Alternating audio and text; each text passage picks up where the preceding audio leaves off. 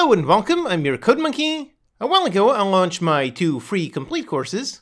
One is targeted at complete beginners on learning how to make a game in Unity starting completely from scratch, and the second one starts from where that first one left off and is on converting that game into multiplayer.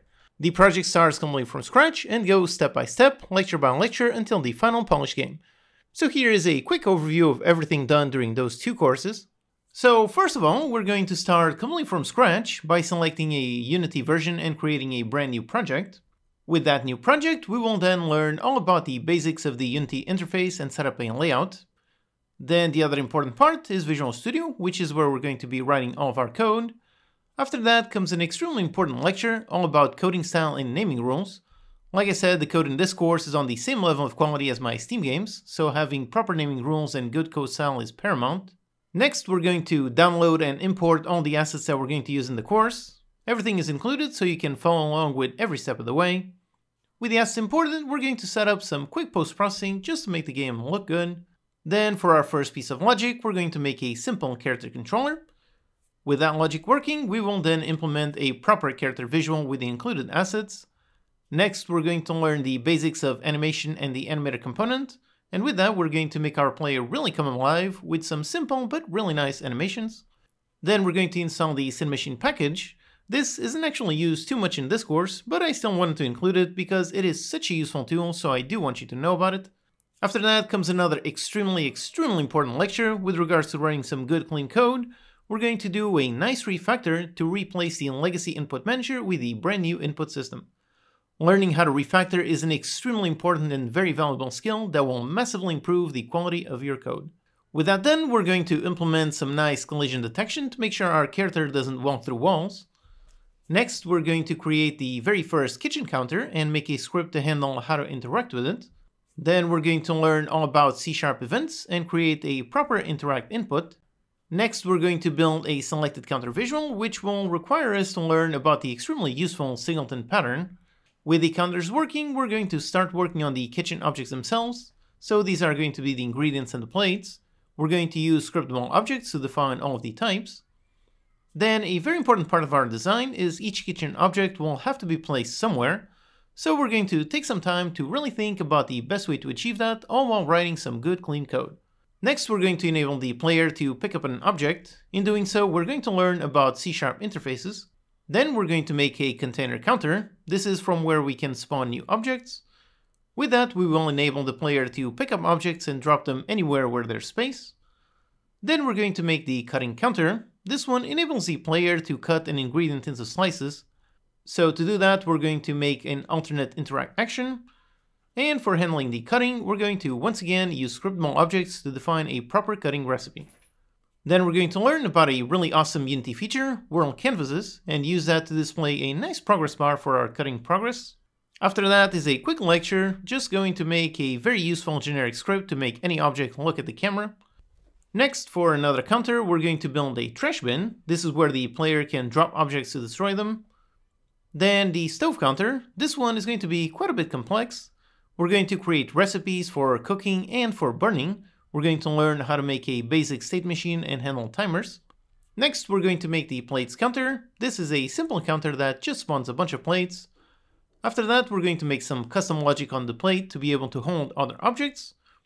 With that logic working, we're going to build a complete visual for all the objects that can exist on the plate.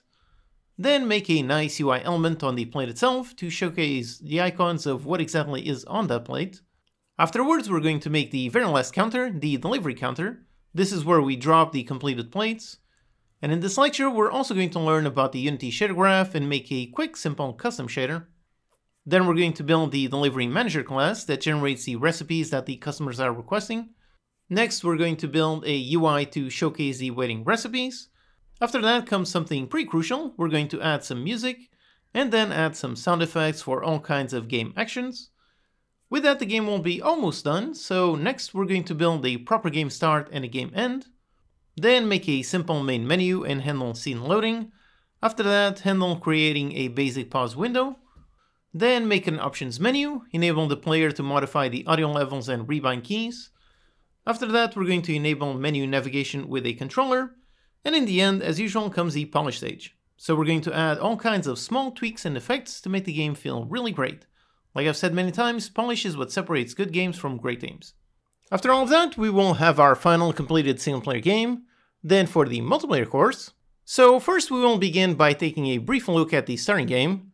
This is what was made completely from scratch in the single-player course. So here we're just going to do a quick overview as a refresher to see how all the code is set up. Then we're going to begin by installing Netcode for Game Objects. This is Unity's official multiplayer solution. We're going to install the package and do the basic setup with all of the settings and spawn a player object. After that, we're going to begin by synchronizing the player movement. And also at this point, we're going to talk about one extremely important thing in multiplayer games, which is server authoritative versus client authoritative. With the movement synced, we are then going to synchronize the animations. This one is pretty simple to do thanks to the built-in components. Next, we're going to synchronize our first proper gameplay logic. We're going to begin with the delivery manager. So we're going to synchronize how the recipes are spawned, make sure only the server spawns them and all the clients see the same list, and also synchronize delivering the recipes either correctly or incorrectly. After that is just a quick lecture to fix the selected counter visual. This is something that showcases one of the many differences between making single-player games and multiplayer games. We need to think in different ways, especially because in multiplayer we no longer have just a single player object. Then we're going to synchronize picking up objects. This involves learning how to spawn objects on the network so that all of the players can see it.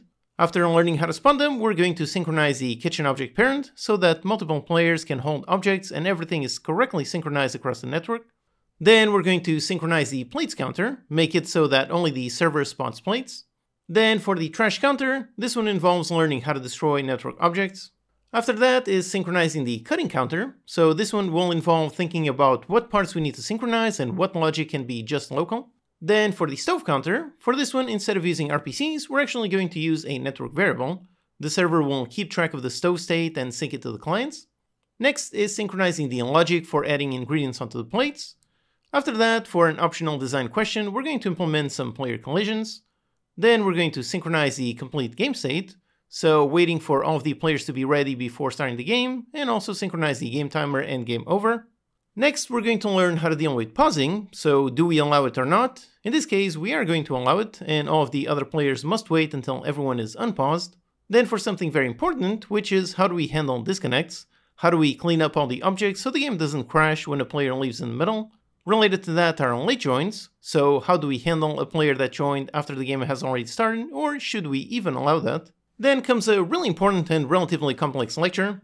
In this one we're going to handle the complete connection scene flow, how we begin in the main menu in single player, then we have an online lobby. After that we create the netcode connection and go into the character select scene. Then when all the players are ready, we then go into the main game scene, and after that just play the game as normal. This is one of the most important lectures in this entire course. After that, with the connection flow working, we're going to build out a nice character select scene. This is one of the main things that I saw people ask about in my netcode video, so we're going to make a nice scene where the players can join and customize their character. Next, we're going to build the game lobby, so the player can create a lobby or join one.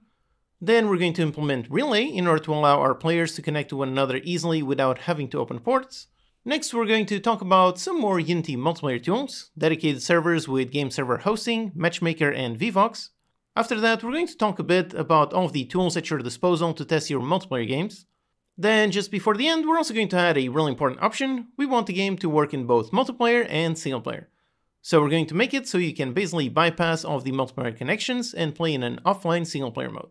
And with that, everything is done, so we're going to inspect the final game and have some fun. So as you can see, you will learn about a ton of topics by following these two courses. If all you want is just to learn how to make single player games, then you can just watch that first course. But still, if you get to the end of that one, I would encourage you to follow the multiplayer course simply to gain more knowledge and really solidify all those clean code principles. The single player course is about 10 hours and the multiplayer one is about 7. If you go through both of them, you will gain a ton of knowledge. The response to both these courses has been really positive, so I'm very happy with the results. If you find the courses helpful, there's an optional paid ad-free version, but there's really nothing different in that version. There's nothing behind a paywall, so everything here, all the lectures, all the project files, all of it is completely free. So only pick up the optional paid version if you find the course helpful and if you can afford it.